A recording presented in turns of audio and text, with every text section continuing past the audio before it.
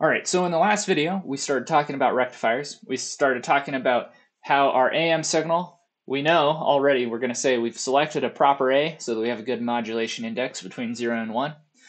We have selected our omega C. We've selected a carrier frequency that's nice and large. It's much larger than the bandwidth of this message.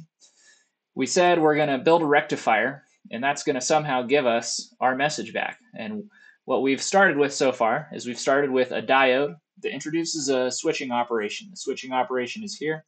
This is the Fourier series for that switching operation. Has an infinite number of terms and was discussed in the previous videos on DSP-SC circuits. So we're going to introduce a bunch of switching. We're going to apply that to our message. So we're going to switch our message off and on with this WT, this infinite Fourier series, and we're going to come up with some voltage past this rectifier. All right, and we're going to see what that is. In the last video we had started stepping through this. We had been distributing our amplitude modulated signal, multiplying it by this W, the switching Fourier series. Okay, so far we've gotten a couple terms because we started multiplying it out. We see that this term has one cosine, this one has a cosine squared, this one has a cosine of one frequency and a cosine of another frequency, which maybe could be rewritten, but it's going to have some higher power cosines as well. Now, let's combine those a bit. All right, so we've combined these two cosines here into just that cosine squared term, and this one, right? We have these two cosine waves. Now let's apply an identity that we've used in the past, this cosine squared identity, and let's put it in right for here. When we apply this identity and we put it in here, we can see now we're starting to get to the point where we can see this is going to introduce another DC term. And what I mean when I say DC term is we've introduced another term that does not have a cosine wave attached to it.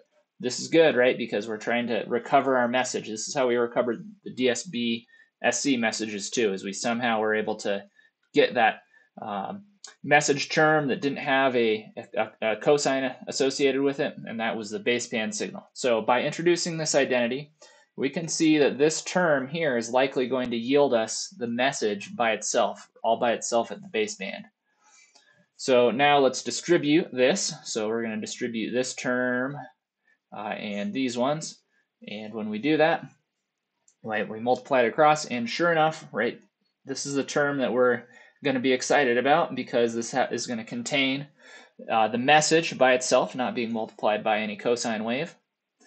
And finally, right now we've separated these out, multiplied a bunch of them through, and rearranged so that they're in order. So I've moved this term out to the front, so we have the lowest power, this one. There's no cosine waves being multiplied. This one is the second lowest. It's just one cosine at our carrier frequency. The third term, we've bumped all the way up to 2 times our carrier frequency. This fourth term, who knows how high these get, right? But this is going to be, at minimum, higher frequencies than what we were dealing with previously. So based on this, now we can see that by adding that diode, switching our message off and on, putting it through there, we're going to get a whole bunch of terms of various carrier frequencies. And if we were to continue to separate this out, right, we can even change this. We can even apply some identities here to see, yes, indeed, right, this final term, and indeed any terms beyond here, right, as n approaches infinity, these are going to contain very high carrier frequency multiples. So at some point, right, these ones just continue to be higher and higher multiples of their carrier frequency, whereas the very beginning, right, this is the one we're most interested in because we can see our message by itself. So now breaking it all out, we can see we have baseband terms, we have terms at our carrier frequency, and then we have terms at various multiples of our carrier frequency. So that Fourier series from the switching, it introduces many, many higher terms all the way up to whatever your highest n is. N equals infinity, you get terms up that high. And if we were to look at this in the frequency domain, right, these amplitudes, they might not be exactly correct, but right, we are going to have in the frequency domain some part with our baseband, and that's good, right, because that contains our message. Going higher, you get some terms at your carrier frequency, even higher, two times your carrier frequency, so on and so forth, just higher and higher terms of your carrier frequency. Now, this is the one we want though, right? This one is the one that contains our baseband, and right, we're looking for demodulation. So just like we did in the past, well, we have a special tool, the low pass filter. We can use it to get rid of all those higher frequency components. Now what we're left with is this VR, right? So that voltage past the diode is going to contain some DC offset. That's the A, that's due to the carrier wave we introduced, and then our baseband, which is what we want. Now, in a graphical form, right, we are here, our VR, right, this has all these carrier terms. We switched it off and on with the diode. We introduced a whole bunch of these new terms. They're really high frequencies. We're going to put them through the low pass filter, and that's going to get rid of all of those, which is really good. That's what we want. So then when we get to this point here, we've gone through a low pass filter. All we have left is this VR. We've filtered out all these high frequency components. They're all gone. We have DC offset and a baseband.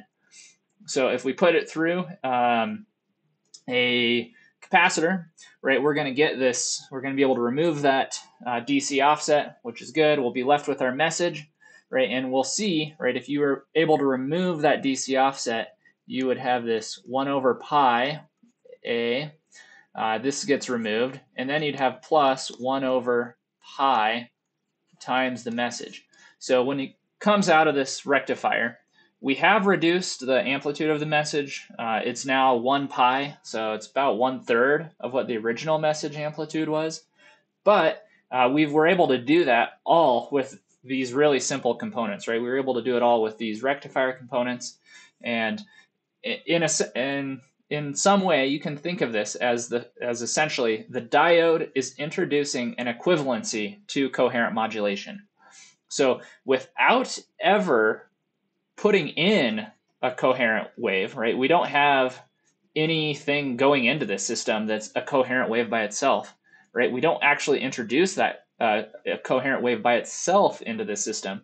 But because we had this extra high amplitude due to our carrier, we were able to use the diode itself to take this cosine here that's in our modulated message, force that switching in, and it's basically an equivalent to coherent modulation, but it's a lot cheaper because we didn't actually have to produce this coherent wave. So that's really good for us, makes the reception quite a bit less expensive.